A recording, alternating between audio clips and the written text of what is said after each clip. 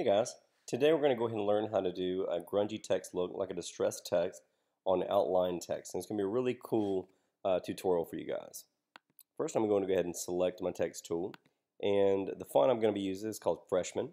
Go ahead and type that up, and we'll type the word Freshman. One of the things I like to do is I like to work in rich black. I think it looks great on the screen.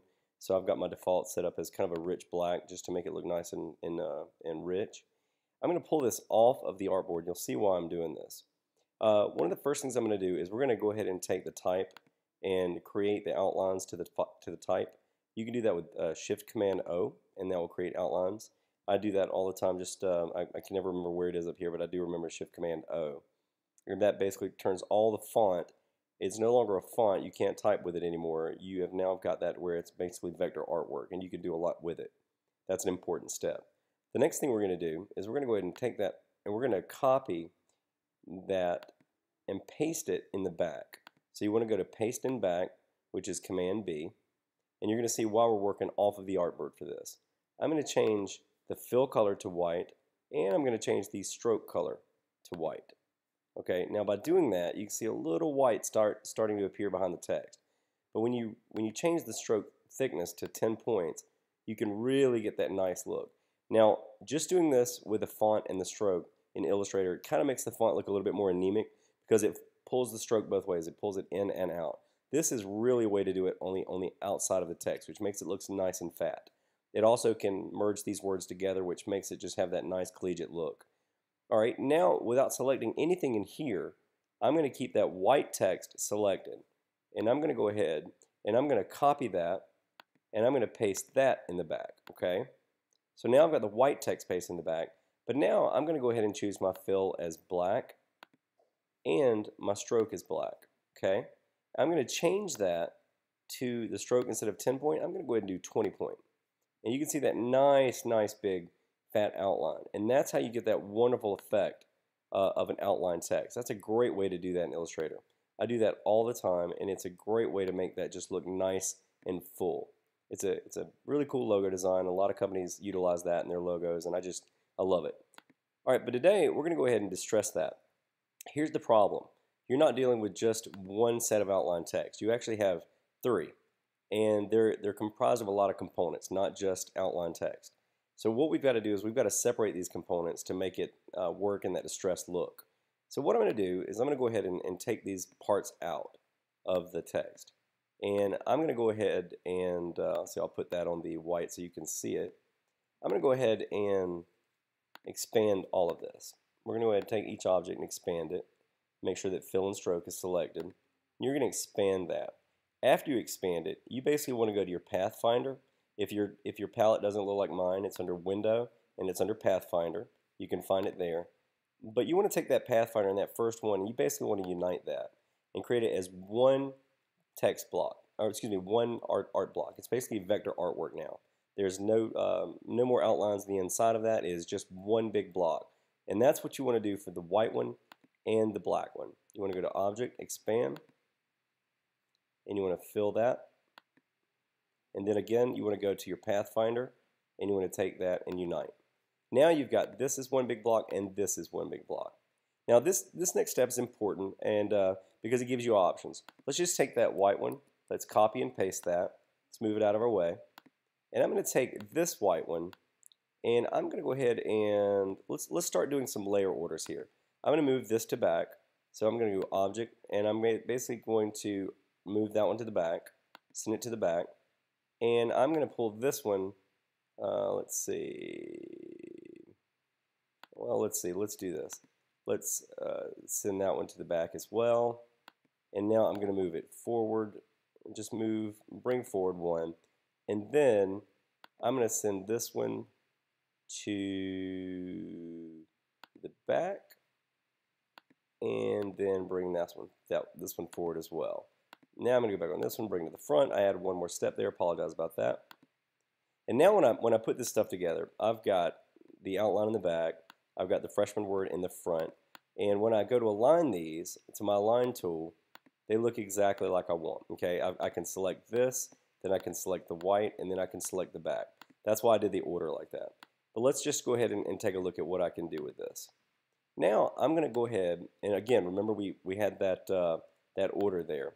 That's really important that we had the copy of that and that we're going to use that in the future.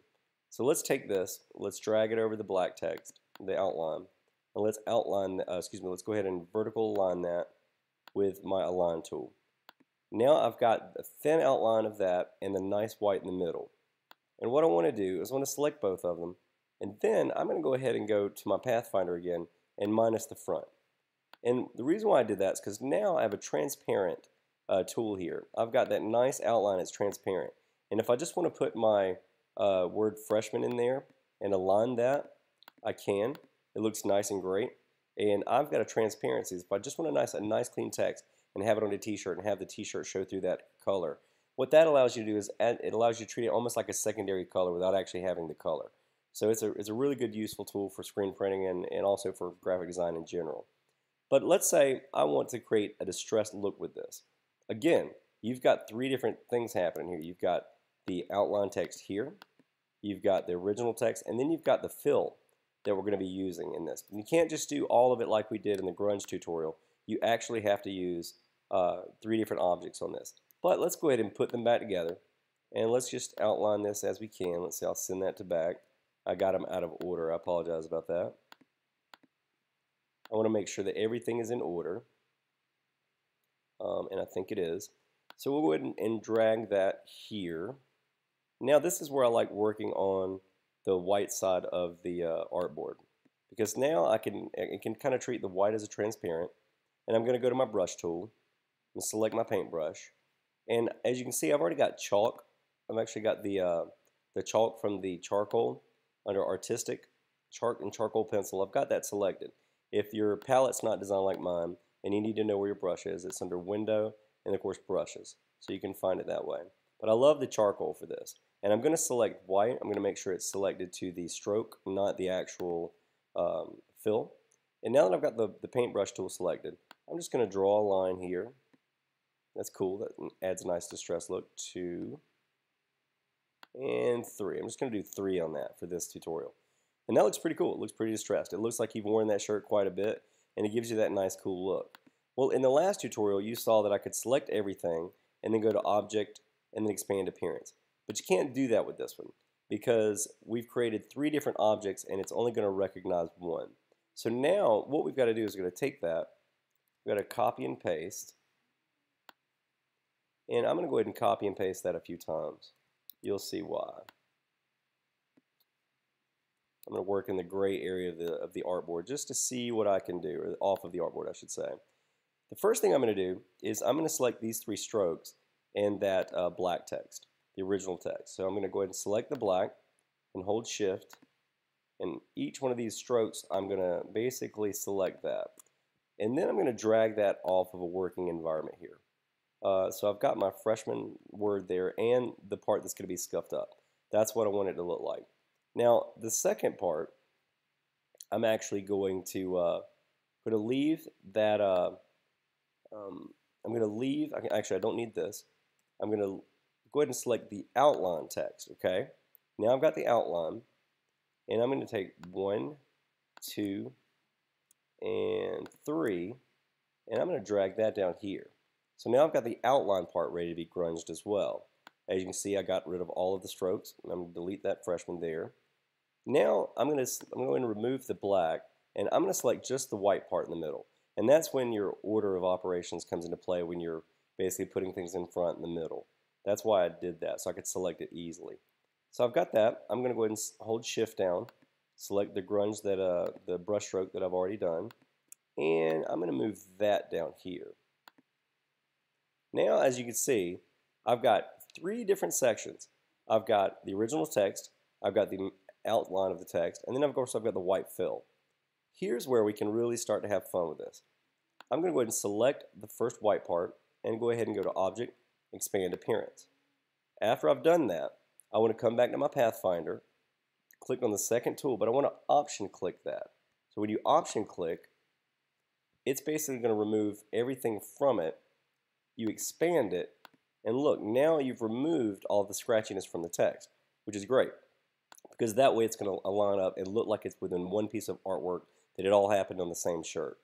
I want to do the same thing to the second area. I basically select all of that, Object, Expand Appearance, do the same thing. Go to Pathfinder, hold down Option, minus Front, and then Expand. Now, I've got the same distress look coming from my outer layer. Then, of course, we can go back to the word freshman, our original text, and Object, Expand Appearance, Pathfinder, Option, click, and then expand. Now the reason why it was important to do all of that and all three of these is because that's what I wanted it to look like. But if I didn't do this section, I wouldn't be able to do, I can make it transparent if I want to, but I wouldn't be able to do that if I didn't do that section with it. It would look like it came from another distressed part of the shirt. So if I select this tool, I can align the back up with the Align tool, and I can choose it to be either transparent, and that way you've got that nice distress flow going through the shirt from the top. It looks like it came from the same place. And I can drop this back in there and align that up. Let's see, bam and bam. And I guess I need to send that to the back. There you go. And I've got all of it. As you see, as I zoom in, all of it is distressed in the right place. The white is gone, the black is gone, and the outline's gone. So it's a really, really cool tool. It's a way to get a really great distressed look. And of course, it's vector. So it means you can size it and scale it however you want. Illustrator is my absolute favorite tool to work with. And I hope you've learned something from this tutorial. And I really got to tell you, be honest with you, I did it for me. I forget this trick all the time. So I made it for myself. Anyway, enjoy.